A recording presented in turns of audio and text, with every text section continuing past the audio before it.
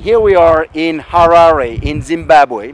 I'm together with Shaheen Mehtar, Professor Shaheen Mehtar, who has been working in the regions for years, Shaheen, right? That's true. And controlling hemorrhagic fever and getting the food and herself in the field to help people. Shaheen, thank you for being with us and thank you for sharing with us the difficulties here in the region and the experience and the future of Ebola control. You're very welcome, and thank you for coming and making our story public. Thank you so much. I guess that ICAN, which is the Infection Control Network of Africa, will really benefit from the huge effort that has been ongoing here in Africa. We are looking towards donations and support. We have the expertise, we just need to move it out. We just want to make sure that everybody understands we are well-trained infection control practitioners all over Africa. We just need to mobilize them. So thank you very much again. Let me ask you a few questions. Thank you for presenting yourself. Good afternoon, I'm Professor Shaheen Mehtar. I am the chair of the Infection Control Africa Network, and it's a great privilege to be heading up this very young and fledgling organization which is involved with providing infection control training and support from all over Africa, and we call it an education program, which is the Cape to Cairo program.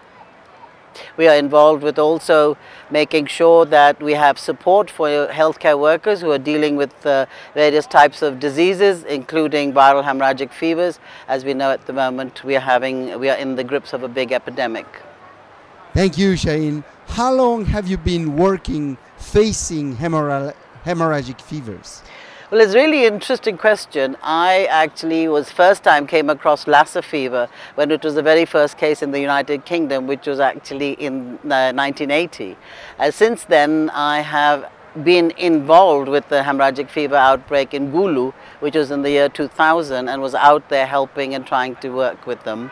And then since then, I've always had an interest in seeing how things are going and what we have, which is a very typically an African disease at the moment. So we need to make sure that we know as much about it as possible.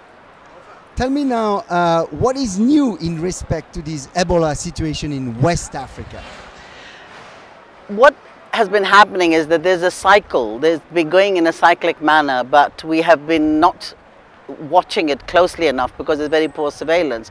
So every 2 or 3 years we have a cycle. This one has been different in that there's been a big explosion, and it appears that in 2012 and 13 there was a very silent epidemic of Ebola amongst the great apes which went unnoticed. The first contact with humans was in December 2013, which was the epicenter and then started the big outbreak. So this was slightly different to the previous ones where there was no data, but there was considered to be contamination from fruit bats, bush meat, and contact with animals in the rural regions. Okay, thank you. What are the lessons learned from these current epidemic? The first and the most important lesson is that we must involve the community. Look for the traditional leaders when you go into the country. Look for people that lead the community's thoughts and processes. Get them on your side, because they're the ones who actually know what's going on at grassroots level, and make sure that you're friends with them and that you're working with them and not against them. And it makes a big, big difference in the way things are going on.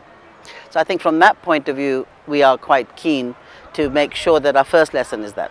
The second one is we have to make sure that we have systems of surveillance in place so people know what's happening and then there's information. The third one has got to be about how we handle and deliver the message of PPE.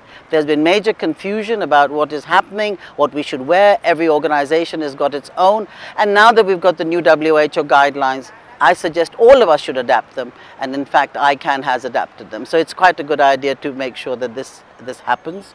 Following on from that, we need to make sure that the institutions that are working, that we recruit people, but most importantly, that we have training. We need to train people. The more we train, the better the knowledge, the less the fear, and we can handle people properly, and we can give the community the respect it deserves.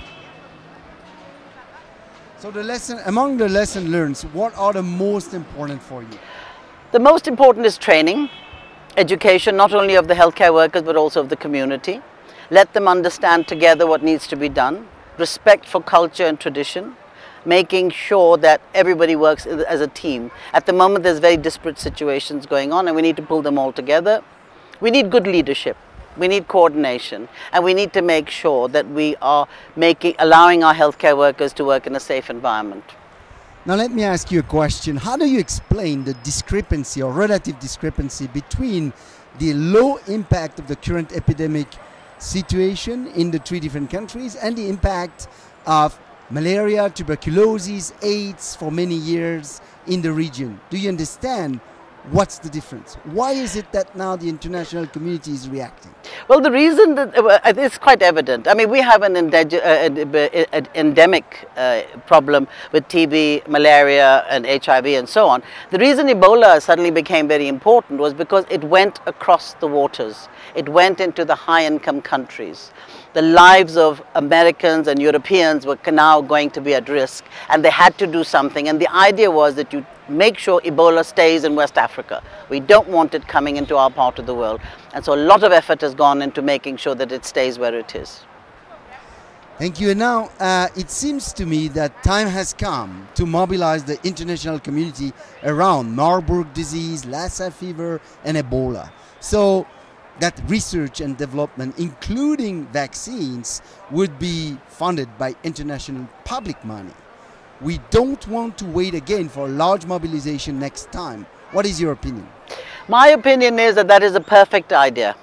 We need to make sure that everybody understands that we are working together, that we have to make sure there's a vaccine available, that we are going to get another epidemic in 2018, just looking at the cycle of the way things are going. We must be ready for it. We cannot afford to have 10,000 people dying, or getting infected and half of them dying in an environment like this. So it's of the utmost importance that vaccines and preventative measures are put into place as fast as possible.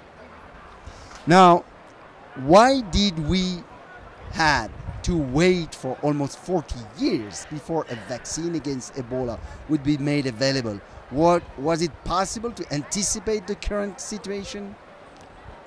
I think that's an unfair question to ask me because I live here.